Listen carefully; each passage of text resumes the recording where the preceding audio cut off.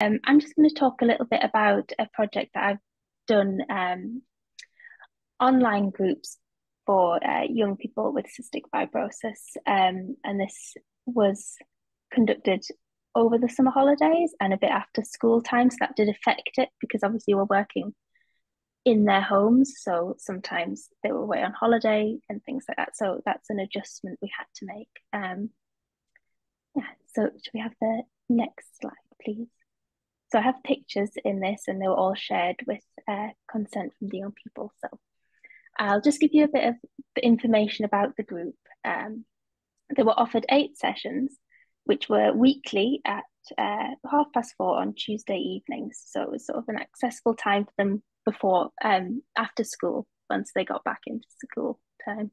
Quite a few of them had already participated in a previous group. So some of them had been to up to 16 sessions by the time they finished. There were about 6 regular participants who came to every session. They ranged between 7 and 12 and a mix of boys and girls. The average age was about 8. They were all mainly around 8, 9. And they were all under the care of the Great North Children's Hospital in Newcastle. And so the reason that it was offered as an online art therapy was that current guidelines for cystic fibrosis mean that children with this condition can't meet in person. So for infection control reasons, they aren't going to be able to physically be in the same space as another child with cystic fibrosis. And that means that often they've not met another child with cystic fibrosis. And this is quite unique compared to other conditions where they might see other children in waiting rooms or in treatment facilities, and they might see older children, younger children as well. But also that the Great North Children's Hospital covers a very large area. So it goes right up to the Scottish borders. Some of them were over in Cumbria, around Carlisle, and a few were down in North Yorkshire. So to come to Newcastle, they often travelled for up to 2 hours anyway for treatment. So to get them to come weekly to a session would have been quite difficult as well. And here I've got a image that one of the young people did, which was about seeing other children with cystic fibrosis, and she's put a giant tree between her and the other child to sort of represent how they don't get to connect with each other. They don't see each other past this giant tree. Okay, so we have the next slide. Right, so I'll just quickly go through some adjustments that I made personally for online working that I found worked for me. I've done quite a few online sessions since the start of 2020. So I found that I had to be more active, more directive, almost to compensate for that not being in the room, and also to make sure that all the children had a chance to participate, because I think in a physical session, you'd maybe get more children who would talk openly, might talk to each other. They might notice each other's artwork as well. And you don't get that with the online, sessions. So that is something that's missing. And that meant that I had to be a little bit more directive, a bit more encouraging. So setting up opportunities for everyone to have a chance to show their artwork, to have a chance to talk. Also, to be a bit more, I had to be quite savvy with the Zoom technology, because I think compared to adults as well, lots of these young people were connecting to the sessions on their parents' technology. So they might be on a computer or an iPad that belongs to a parent and they aren't really familiar with it. So there was a lot of adjustments made for that as well. So there might have been things that we could have done online with using iPads to draw with and creating more interactive sessions, but some of those children couldn't engage with that just because they weren't as comfortable with that technology. Yeah, so part of the group was that they made goals, and their goals were to spend time with other kids with CF and to have fun and feel better about ourselves. So with that in mind, I would create a themed activity that we would start with. So the structure of the session would be a warm up and a greeting, and then a themed activity, and then some time to make their own artwork, and then an ending, and we'd have reviews in between. So what I mean by the ending, so soft ending as well, that was another adjustment for art therapy online, is that it's quite abrupt an ending. When you're online, you click leave and then you leave, and that's a big difference from in person, where there's that time when you're clearing up, people are putting their coats on, they're leaving the room, and it's all a bit more, it's an easier transition. And also to bear in mind that they're going back directly into their house. So they're turning off their technology and leaving the session, and then just going straight back into their family life. And we've created a space where they've opened up, they've talked about some difficult thoughts and feelings, and there needs to be a transitional space there where they can readjust back into their life. So this was one of the soft endings that we did. So this is some monsters, and each child had a chance to describe a monster, and we all drew it and saw if we could draw the same monster. So they would say something like, my monster has feathers and a beak and tentacles and 2 eyes, and everyone would try and draw the same thing. And it also helped a lot with group communications. That was something else that I was very interested in with this. So trying to encourage them to communicate with each other. Can we have the next slide, please? Thank you. So one thing that I noted early in sessions was the group were only communicating via or with me. And in response to the group goals, I wanted to create opportunities for interaction as if they were in the room together. So that was one of the themes, that we wanted to create a sense that they could connect, they could talk to each other, and that they would have that feeling of being in the room together. So one group member reflected that it was amazing to spend time with other young people with cystic fibrosis. And in response to this, we started to create a story. So what I'm going to do is just quickly show you their story that they made. So their story was called The Girl, the Bear, and the Unicorn. And this is the girl. And each group member would draw as they made their story together. And we're really looking at collaborative working. So in order to negotiate this story, there had to be a lot of collaboration, a lot of discussion over what was going to happen, what things were going to look like. And afterwards, once they'd finished their story, one of the things was that they all felt like they were together. They could be together within this story. So that blending of a physical and a non-physical space was created through this story making, this art making, where in this world, this imagined world, they could all be together and interact. So I'll just start the story and you can have a listen, and we'll look at the pictures as well. So the girl wakes up in her pajamas with a blanket wrapped around her. She's a little bit scared and confused. Have the next slide, please. Okay. She looks around and sees that she's in a beautiful meadow.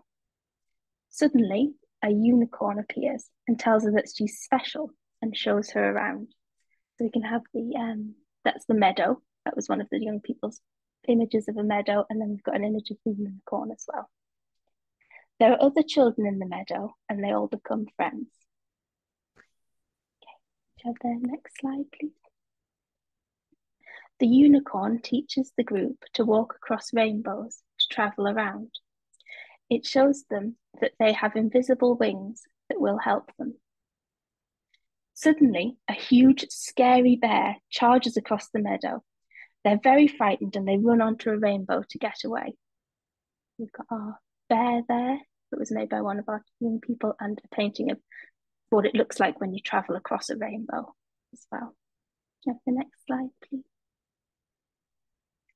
The bear tries to follow, but his paws fall through the rainbow and he falls and cries. I'm not a scary bear. He looks so sad the group feel really sorry for him and go back. He says he doesn't mean to scare them, and the group teach him about his invisible wings. When he finds his wings, he's so happy they become visible, and they're huge and beautiful. So you can see the bear with his multicolored feathery wings as well. Okay, the next slide. The children have to leave the meadow. They're sad as they like to play and chat there, but they know that they have their wings and can visit the meadow to feel together whenever they want. This is a group portrait that one of our participants made, and each colour and shape represents one of the group members, and she's written, "We are all together," and she's got one that says CF, one, she's turned into a dog and an elephant, and she used this to create this image of a group portrait, really, where they were all joined and connected. And from then on, really, so that was the end of their story. And from then on, we sort of had sessions that took place in that meadow space. So we would start the session by just imagining the meadow and thinking about what colours they could see and who else was there. So we would name the other group members. And it was really to encourage that feeling of we are together. We're not physically together, but we're entering into this shared imaginary space. And then they might create artworks in that space. So as if we're sitting in a meadow together and we're making artworks together. And that really sort of replaced something that felt like it was missing online. And as the group were so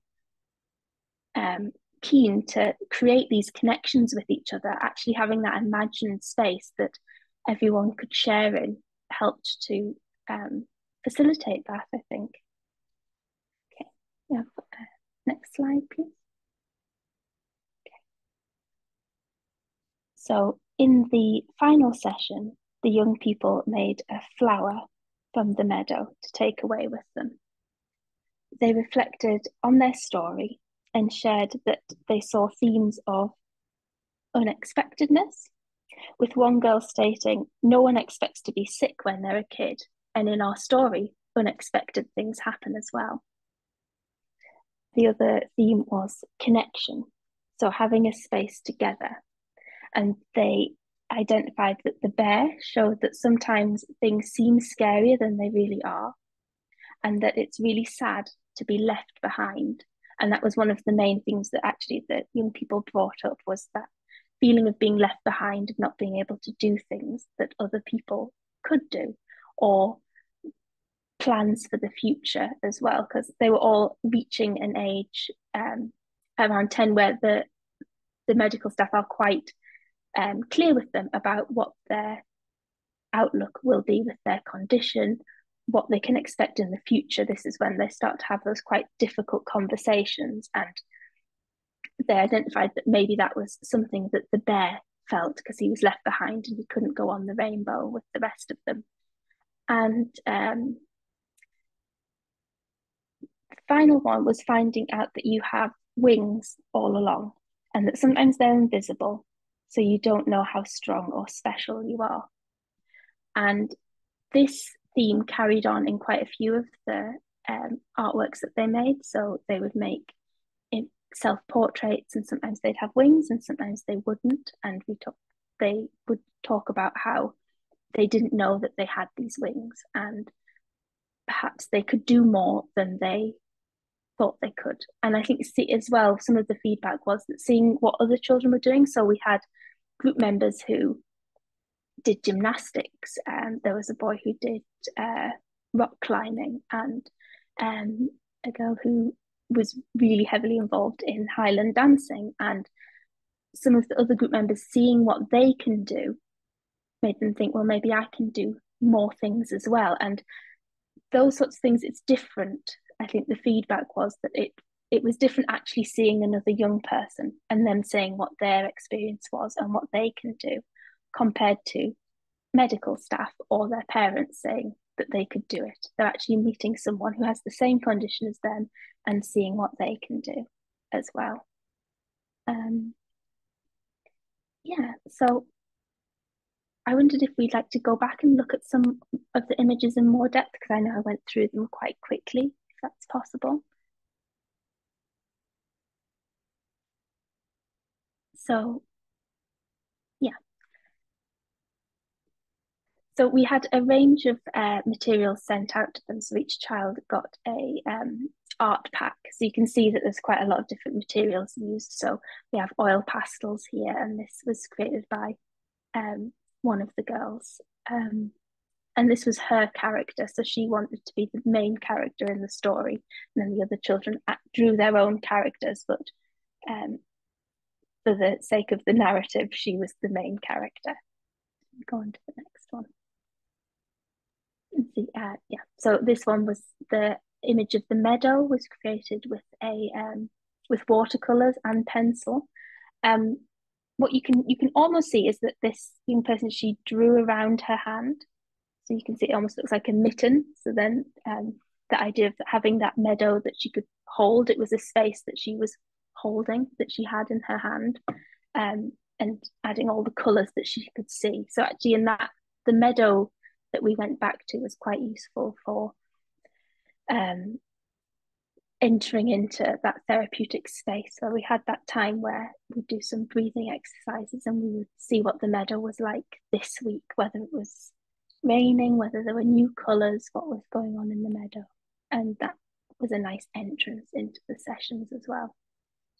Um, and then we've got the unicorn. This one was made using pens as well. So the unicorns really became this idea of something to guide you as well through the sessions. Have the next one. So this one was created using paint as well, and lots of sort of splashes of colour, and this idea of transitioning through each other. So yeah, so moving around together, and then there's the bear as well. So the way we ended up with the story was from one of my themes. So I prompted them not to create a story, but to imagine a space where we could all be together. And really, the story developed quite naturally from there. So they would each draw something, and there would be a lot of participation in terms of talking. So this really moved us away from the young people talking to me and then me replying back to the group. So sometimes someone would say, "Can I share what I want to do?" And they'd be directed to me. So instead, they would be talking to each other. So it would be, while we're in the meadow, what if this happened? What if that happened? I've drawn this. What do you think of it? And it shifted from it being a focus on me and then the participants to them really feeling like a group, and they were taking this together and moving the story forwards without any prompting from me. Yeah. Okay. We're having the next one. Yeah. So we've got watercolors here and the bear with his wings as well. And I think this image of rainbows as well is something that we see a lot in the hospital. And there's lots of images of rainbows around, the idea of transitioning and something that's beautiful that comes out of rain. So that was a theme that they used a lot in this. Okay. And the feedback from the group was that, again, it was mainly about, it was amazing meeting other young people who had similar conditions. One young man said, "I feel better about myself than I used to because I felt like I was all alone." And another boy in the group said, "It was really great to meet other people who had the same thing as me, and we could talk about what we were doing together."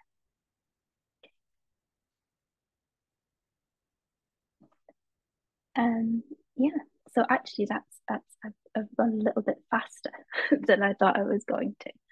So if we go on, so the again, because it was only that 8 sessions, going creating that flower they could take away with them was a bit like creating, a sort of transitional object that they could take away, because it was quite a short intervention, and we would hope to maybe do a bit more in the future. And several of them have now gone on to one art therapy as well. So there is that option for these young people as well.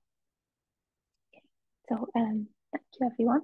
Sorry, I went a little bit fast there. So if anyone wants to ask any questions or see anything else, that's Thank you, Megan. That is thank you. just amazing. I'm really glad we've got time for questions actually. So I know Anya is still in the room as well. So we'll wait just to see Anya pop up. There she is.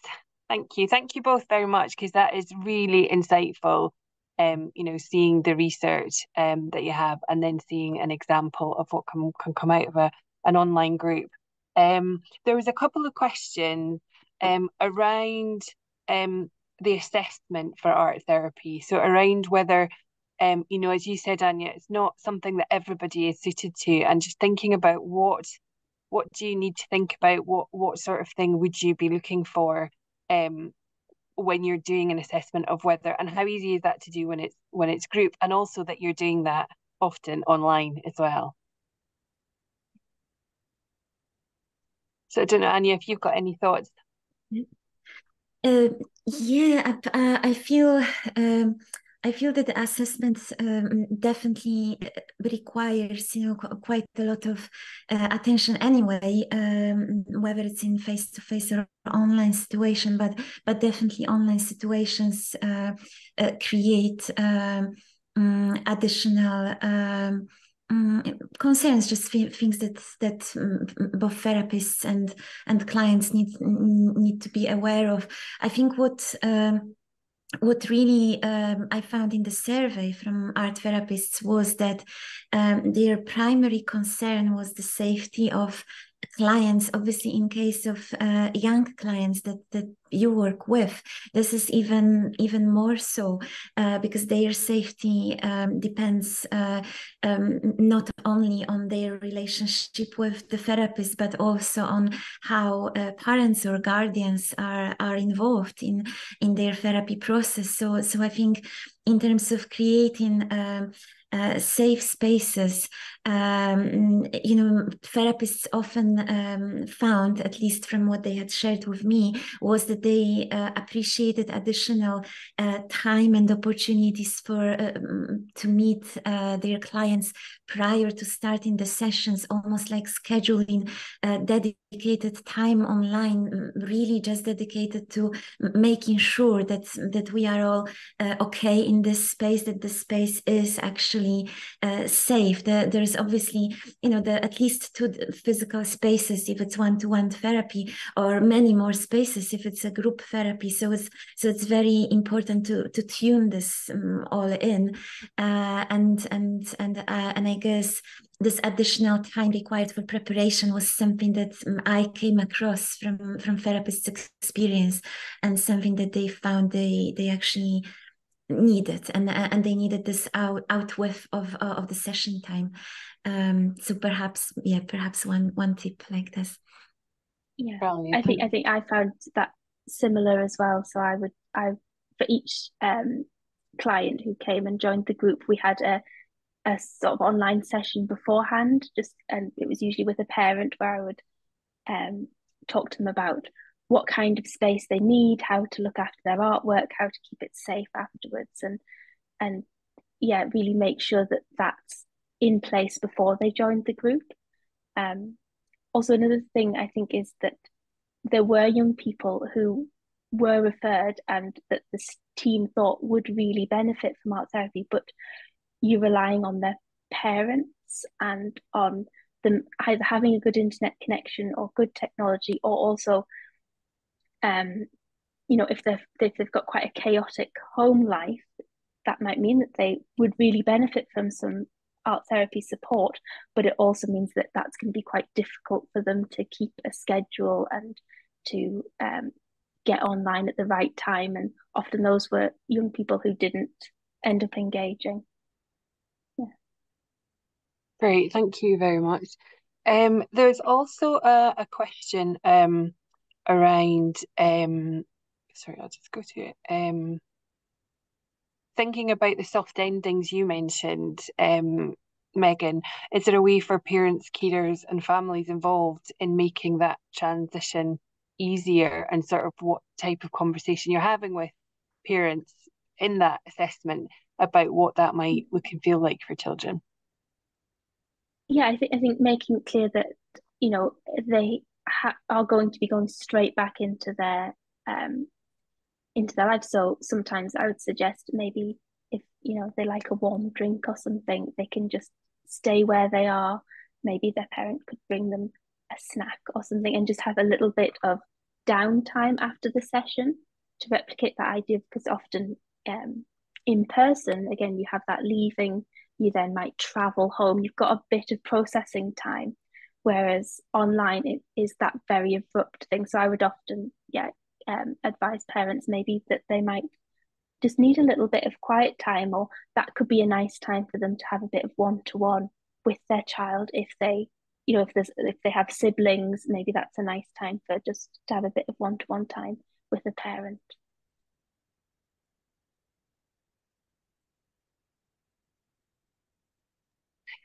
So there's just a couple of questions coming through on the chat now. I think, Megan, somebody asked about the story and how you introduced that, but I think you covered that in the presentation. So unless you had anything else to add to that.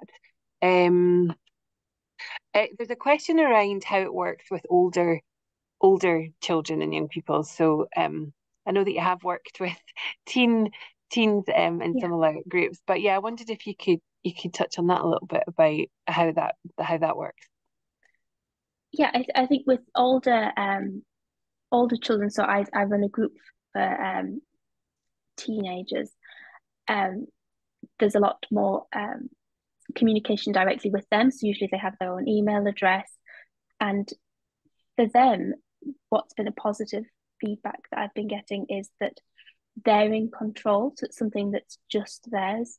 And they really like that opportunity to use the technology to actually have that control over what they share and what they show. So often the cameras might be off, or they use the chat function to talk to each other.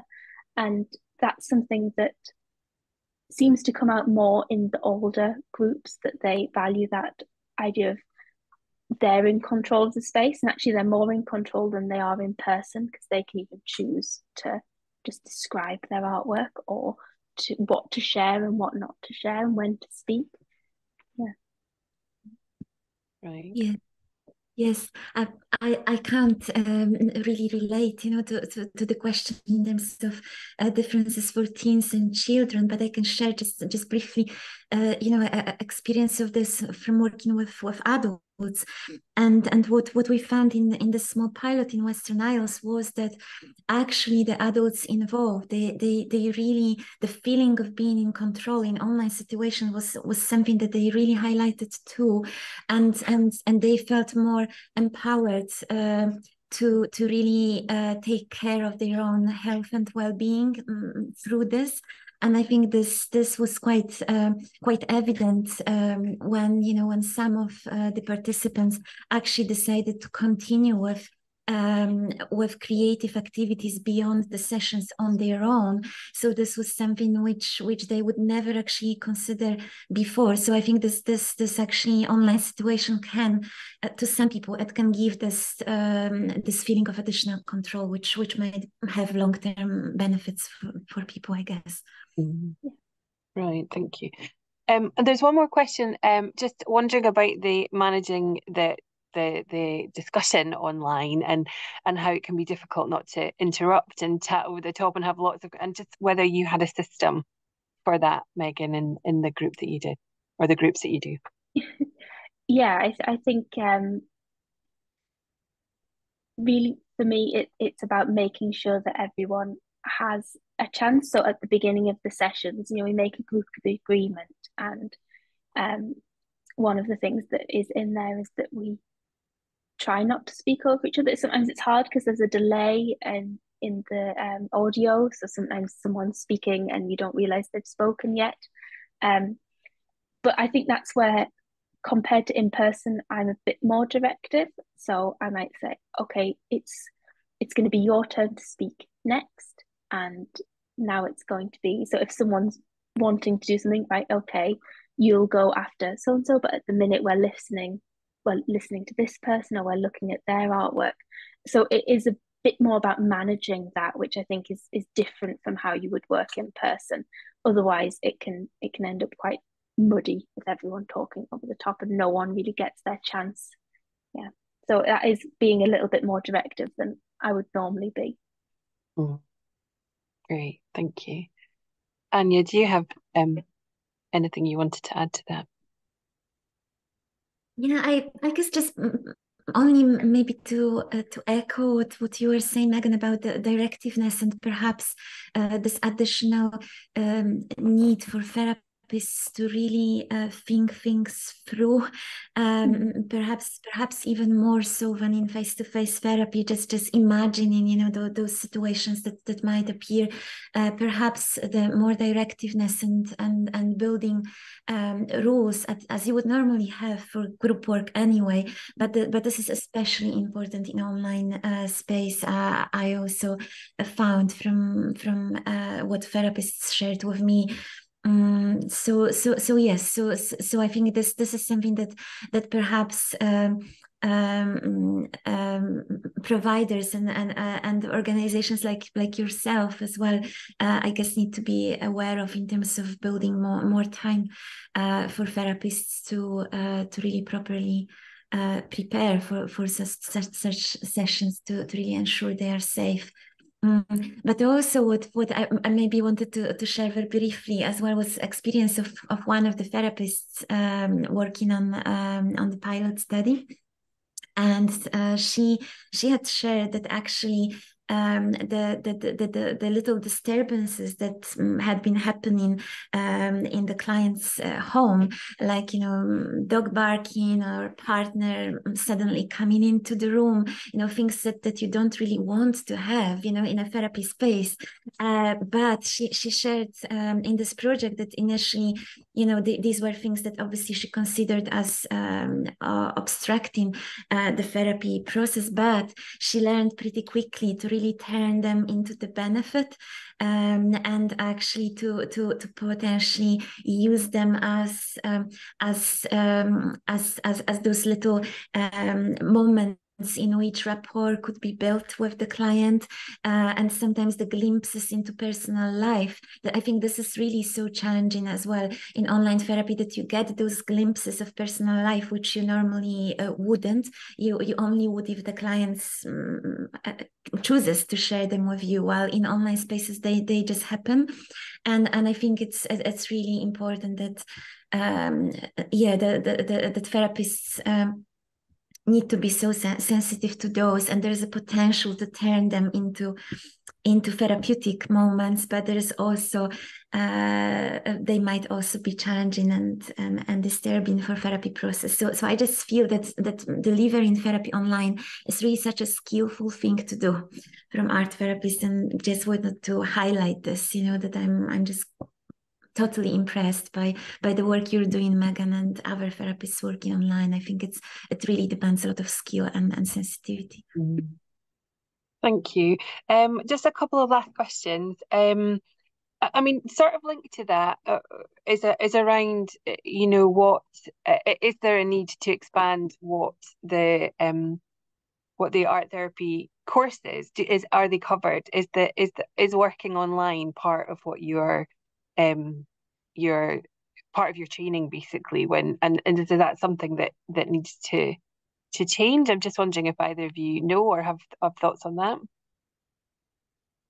It wasn't covered when I was studying. I graduated in 2019, so quite recently, but before the pandemic, so maybe things have changed now. But I think it would be really valuable, because in a way, just building confidence for jumping into this, and that it is okay, and it usually works out quite well. And I think just because it's something that we've not been trained for at all, it can be quite frightening to do that. Yes, I think really from the survey, in 2020. So it's been a while since then. It would be really helpful to find out what art therapists feel now after having had a chance to practice online for a couple of years. Their experiences from 2020 were very fresh. But I really feel from what they had shared that they were really brilliant in so rapidly adjusting their practice without much guidance. And at this time, I feel that there was a common feeling that more guidance would be really needed. It was not maybe something built into art therapy programs, but I think it more increasingly is. Well, I at least know that in Teesside University there will be a module on online art therapy, which I was invited to join as a tutor.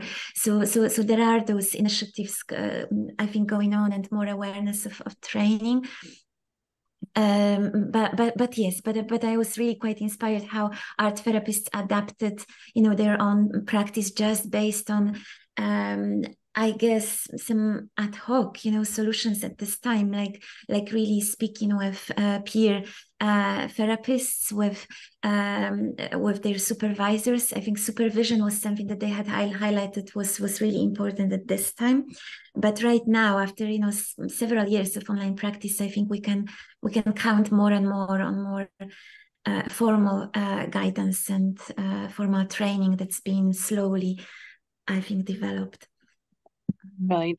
There's just a couple of people in the chat have said that they have just come to the end of their art therapy masters, and all of their personal therapy was online. And I suppose that's something else that has changed quite a lot, is the fact that over COVID, obviously, the learning and education was online as well. So it was a different experience. And then Vicky has mentioned that she's training at Brunel. We do have a focus on art therapy in the post-human world. It's very important in this changing world.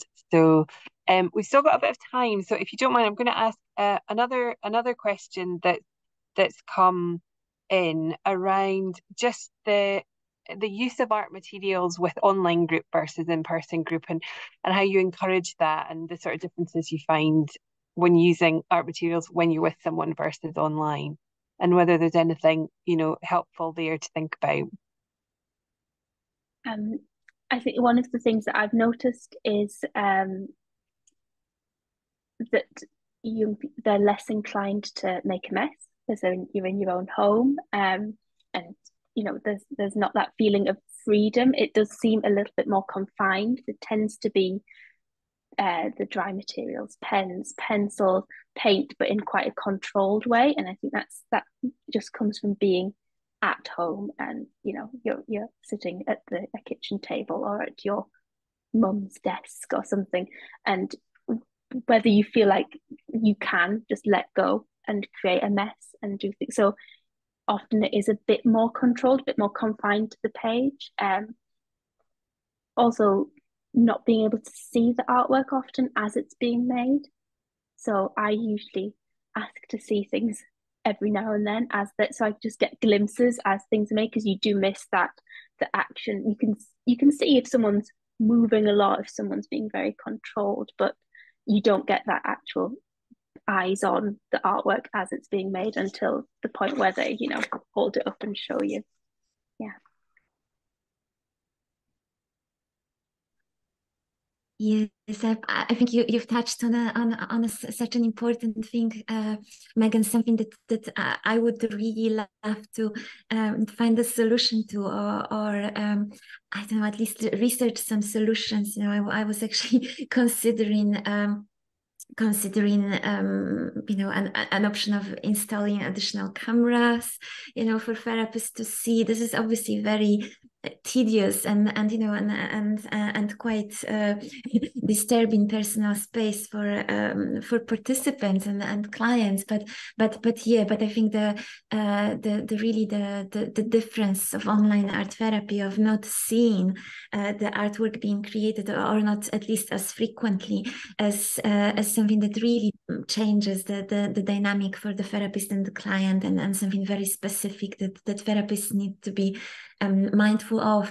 However, it also comes back to this being in control.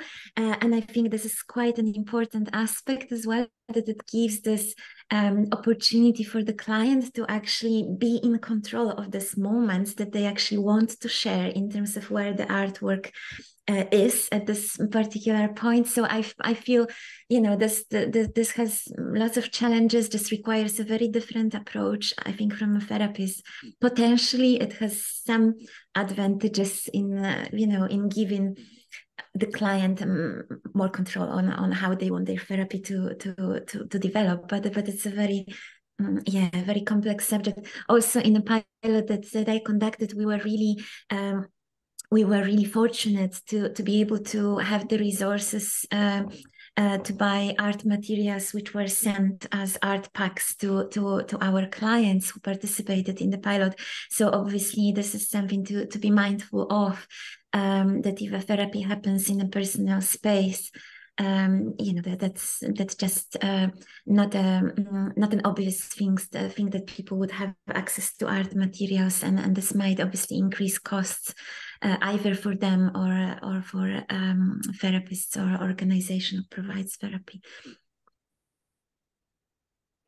Great, thank you. And I just wanted to pick up on something you mentioned as well about, I think it was around the review that you did, Anya, around the use of other technology within art therapy online. So, for example, I know Megan uses whiteboards, so it's something that everybody is contributing to, and I think your research touched on that, and that possibly we don't know what's coming yet, I suppose, either in terms of other things. I wondered if you could comment on that.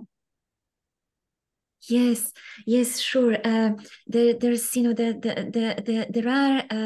there's some evidence in research of art therapists trying to work with software developers to develop, even software which would be more suitable to art therapy use than things which had been developed for I don't know, for digital graphics and things like this, which tend to be used currently because there's nothing better, there's nothing more suitable for art therapy practice. And also, there have been attempts in the US from quite a while ago, from about 20 years ago, actually, or probably even before then, when a specific software was tried in a group setting. So there has been thinking about this for a while, but here we are 20 something years after those initial documented evidence of this activity, and we still don't have software specific to art therapy. And I think this is something which really should move on, and also give also because there are other new technologies that come into art therapy world, and this is virtual reality. This is the use of generative artificial intelligence as well. So there are really new technologies that I think we should be aware of in addition to working online. So they can obviously go in tandem and being utilized while working online, but they can also be utilized in a physical space. So yes, so I think that there is lots going on and lots of changes ahead. And I think we should all brace for it and just stay perhaps as informed as we can, to make sure that those changes are positive for practice rather than, disturbing the practice that's happening. Brilliant, thank you.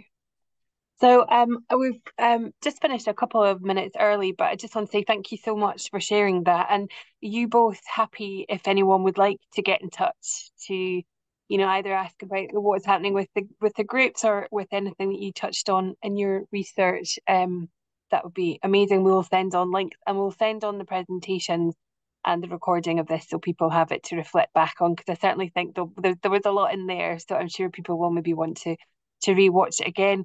I just wanted to highlight a couple of things. There is a session this afternoon which Dr. Patricia Watt is running, which is also around an online project, Megan, that you are also involved in, which is around working with GIA patients, and it focuses also around that support supporting families and children at the same time. So again, that was digital work. So if people are particularly interested, that session this afternoon might also be of relevance.